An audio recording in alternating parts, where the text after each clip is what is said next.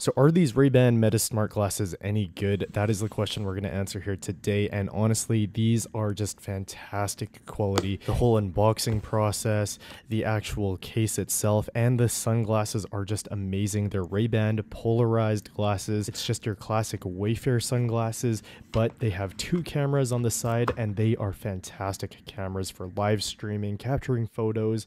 That's voice activated, so you can just say Meta, take a photo, and Meta, take a video, anything like that. And it's just brilliant. Now, the speakers on this thing are actually on the front side, and it literally sounds like the sound is coming from the inside of your head. The quality of the speakers are fantastic. The button quality, everything is just amazing on this pair of sunglasses. I highly recommend this. The battery on the glasses itself lasts 4 hours, and the charging case actually lasts 36 hours. So whenever you need to charge, you can charge your sunglasses in your case up to 9 or 8 times. The audio quality of the mic on these sunglasses are just amazing. I've taken a few phone calls with the sunglasses, and nobody can tell the difference. It sounds like I'm just holding my phone up to my ear, but yeah, it works way better than my AirPods. AirPods kind of have like an echoey and like distant effect, but this has some solid quality microphone.